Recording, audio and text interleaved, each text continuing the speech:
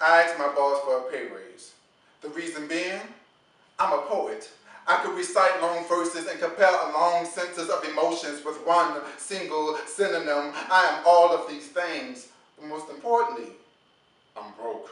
At a time where gas prices are entirely too high. See, I am a poet. The keyword, poet. I currently have two jobs. One, I don't really mind. The other is doing what tastes right at Wendy's for nickels and dimes. Both pay over minimum wage, but I only get the bare minimum of all hours. So actually, the money that people slave for is a dream undreamt and the goal ungraspable until the day that I get my degree, which is solely based on the money I can save between now and next Wednesday. So here I stand behind the front counter of Wendy's old-fashioned hamburgers when I'm forced to endure compliments from old ladies that sound like, well, baby, you're simply too sexy to be in your fast food uniform. So uniformly, I smile as I watch them rest their basketball-sized bellies on the steering wheel, as I watch them embark on their short journeys of enlarged hearts tasting death, one nugget at a time. And I not only play a role in their suicide, but I just watch them fade away. I was hoping I could make a little money on the side by being a poet, but then I realized that poets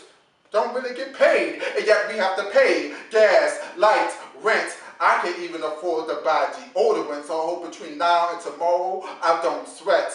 The impending stench of brokenness keeps me up at night, along with thinking about how the media manipulates the masses on how to spend their cash when racism still exists or sexism still persists, way past some practices that prevented some from being equally free. That reason alone is why some people might do this for free.